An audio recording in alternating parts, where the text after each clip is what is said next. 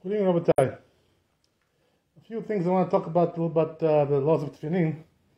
These are little things that a lot of people don't know, these halachot, so much. Even the rabbis sometimes don't know these things. If you don't learn them carefully, Shulchan Aruch and the Bet Yosef, you're not going to really understand what's the proper thing to do. So what I'm talking about is like this. First of all, when a person puts on Tefillin, it says in the Shulchan Aruch that he has to all the time grope them, all the time, feel them, like this. Why? What's the reason why I should feel them like this all the time? There's number one issue is like this, that when a person has tefillin on, he has to be very careful about the kedusha of his mind, of the kedusha of his body. So he has to constantly remind himself that the tefillin is on his body, so he shouldn't forget. This is the reason why. So because there are certain things that a person cannot do when he's wearing tefillin. For instance, to have bad thoughts, all kinds of things, thinking about this, thinking about women, all kinds of things like this. Not allowed to do that. So you have to be able to control your mind. Make sure your thoughts are pure. You should know, by the way, that custom by the Sfarim is that even though many of us put Rabbeinu Tam, tefillin Rabbeinu Tam, but the custom is they don't put it until they get married. Rabbeinu Tam.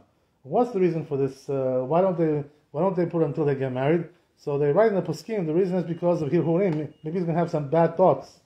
And he's going to be wearing Rabbeinu Tam. He's not married yet. So he has all kinds of thoughts in his head, thinking about this, thinking about that. So because of that, we're afraid that it's going to have the bad thoughts. So what about Tefillin of Rashi? What difference does it make, right? If it's the Rabbeinu Tam Rashi. According to Kabbalah, the Tefillin of Rabbeinu Tam is on a higher level. It's more kadosh. You know what I mean? So there you have to be even more careful, not to have bad thoughts. And this is the reason why we tell the Bachurim, wait till you get married and then you'll put Rabbeinu Tam. Now, it's not the right time for you. This is how it was also in the house of Maran, Rabbi. What he used to do was when his sons got married, his sons told me, when they would get married, what would he give them as a wedding present? Not a toaster, or some kind of, dishes, silverware, not things like this. He would give them Tefillin Rabbeinu Tam. This was the present, for all his sons. And they would get married, and they would tell them, okay, now you get Rabbeinu Tam. Oh, now you put, Baruch Hashem. You're married, everything is good. This is the way it should be, So why am I telling you this? Because a person, you see from there for how careful you have to be not to have bad thoughts when you're wearing tefillin. You got to be careful. And this is the reason why a person has to always feel the tefillin. Constantly, By the way, there are also some things which are taught in the Talmud, in the Rishonim, that this is not halakha today. We don't do these things today. You know what it is?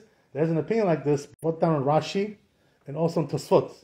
Brought down there, that when you grope the tefillin, not only you have to grope the tefillin, but every time you grope the tefillin, you have to make a bracha. You ever hear such a thing like this?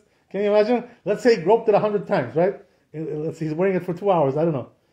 He has to make 100 brachot, according to this shita. We don't do that like today. What's the bracha that he has to make? Right? This is the bracha. You ready for this?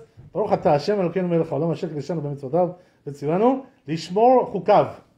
What does that mean? He commanded us to guard his laws, his statutes. Why do we make this bracha? What's the idea? Because every time you grope the tefillin, you're guarding the laws of Hashem. Because it says in halakha, you have to grope it all the time.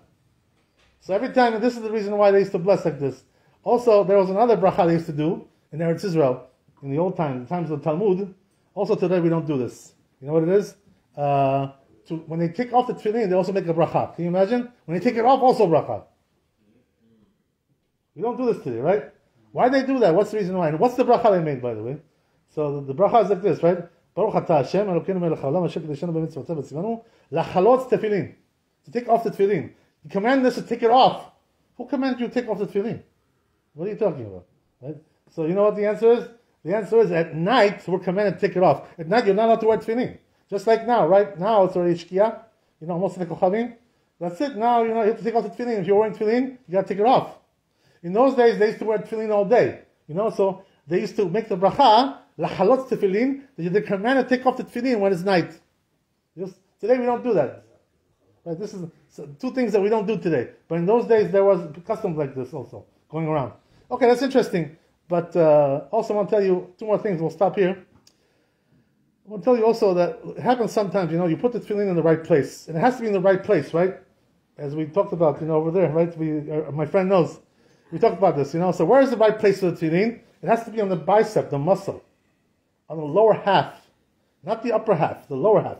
So you divide like 50-50, right? The bicep has to be on the lower side. If it's on the upper side, Shulchan Aruch says it's pasul. The top of the tefillin box or the bottom has to be on the bottom half? The whole tefillin has to be on the bottom. The whole tefillin. Titorah, everything, right? The whole thing. Yeah. So that's why you shouldn't make the tefillin too big, because if you make it so big, it's not going to fit like this, It's too large, That's why some communities have a custom to make very large tefillin. It's not necessary to do that. There's no reason to make it so large. Make it like normal size, something normal. Doesn't have to be so large. But anyway, that's the place of the tefillin of the yad. What about the rosh? It has to be right above the hairline, where the hairline used to be. If a person still has his hair, right? If he doesn't have his hair, so where it used to be, he has to put it above that, right? Make sure it's not on your forehead. If it's here on your forehead, we talked about this before. Pasul. He didn't fulfill his obligation. Even a little bit. It's on your forehead. A little bit. Pasul. No good. So you know what that means? It's like he had it in his pocket, he never put it on. Can you imagine? So this is the way it is with halakha, with tefillin. You have to be very careful where you put the tefillin. But what I'm telling you is like this, right? That let's say that tefillin happens all the time to everybody. We're not we're humans. We're not angels. No nitan Torah lemalchei hasharet. We're not angels, right? It happens to us all the time. Tefillin goes out of its place. It gets misplaced. Sometimes you move around. You shift your body. This, and it moves the tefillin also. When you move sometimes you move your neck like this. Like this. You shake around. Tefillin goes off the place. It happens all the time, right? These kinds of things. So now the question is like this, right? If it went off the place, let's say dropped down, whatever, right, or whatever, and it's not in the right place anymore.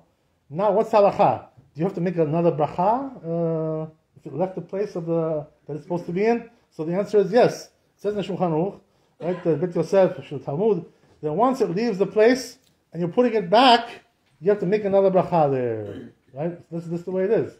So if your shel rosh went out, you have to make now lehaniach tefillin, another one, right? Because it left the place.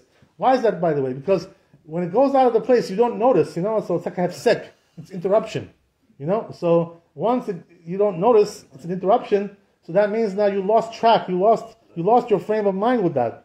So therefore, you need to make another bracha. This is the thing, So that's for sure. Also, the same thing with the rosh, shel rosh, right? What happens if it goes out of its place? Right, then it's in the wrong place altogether. It's in the left side, right side, or too much down on the forehead, as we said, right, on the metzach. So what goes on over there? What bracha are you going to make over there, right? So the Sfardim, we do we do only one bracha for tefillin. The Ashkenazim, they do two, right? So for us, if it goes out of its place, we make one bracha for the shel rosh. The Ashkenazim, they make two. So if the shel rosh goes out of its place, they're going to say lehaniach tefillin and also al mitzvah tefillin, two brachot. This is custom of the Ashkenazim. We don't do like that. Baruch Hashem. We have different custom. Everybody should do according to their minhag. That's the way it is. It's also same thing. When you put tefillin in the morning, right? When you get up and this and that, the shel yad you have to put when you're sitting, not when you're standing, right? According to Sephardi custom, right? Don't put it when you're standing. This is your Ashkenazi. What happened? Right? You change your customs. Sephardim, the custom is to put tefillin when you sit. That's tefillin shel yad. And then for the shel rosh, you get up and you put shel rosh when you're standing. This is according to the Rif and the Rambam. This is the way it is, So a person has to know, right, his customs. Another thing, right, which is similar to that is, let's say, for instance, a person took off the tefillin, and he wants to put it back on. Let's say right away. Right away, he wants to put it back. For a second, he wants to take it off and then put it right back on. No interruption. So what's the halakha? According to Maran Shulchan Aruch, you have to bless again. Same thing. According to Ramah, no, they don't bless again. And most of the Achronim seem to agree with the Ramah. So therefore, because of Sapek Brachot Lakel, because of the doubtful blessing, that you may be blessing in vain, so therefore now the custom is by most people that when they take it off to put it back on immediately, they don't make another bracha, like the Ramah, even though we're Sfardi. But because of Sapek Brachot Lakel, this is the reason why. But whoever does like Maran, that he wants to make another bracha, for sure he has what to rely on, right? That's what the Chidah says, right? A person who wants to do like Maran, Sfardi, he can do like Maran. Even the Achronim argue with him. There's no problem with that. But says the Mishnah Berurah something interesting. Says Mishnah Berurah, okay, when it comes to he wants to put it right back on. He did it on purpose, but he wants to put it right back. So there, the Rama says not to make another bracha. But, says the Mishnah Berurah, but if you want to take it off, and not put it right back on, let's say you want to do something now, let's say he wants to make, he wants to eat something, whatever. He wants to have some cookies, mezonot. He wants to eat some mezonot, or go outside, whatever, talk on the phone with somebody, do some, transactions, check his bank account, I don't know, whatever it is, right? He wants to go do hefsek. So there, if he comes back to put tefillin again, he has to make a bracha. Says the Mishnah Berurah, even according to the Rama. Because the Rama is only talking about a case where he wants to put it right back on. But if he's going to do something which makes hefsek, a different activity, so there, he has to put the tefillin with a bracha. That's what it says in the Mishnah Berurah. According to everybody, it's like that. And even though, since his intention was to do something else, even though he put it right back on, says the Mishnah Berurah, he still has to make another bracha. Baruch Adonai Le'olam, amen.